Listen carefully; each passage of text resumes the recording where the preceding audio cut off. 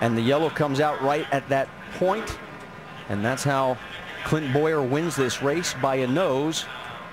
And let's go back and see what happened that actually ended this race. Jimmy Johnson got out of shape first there. It saves it.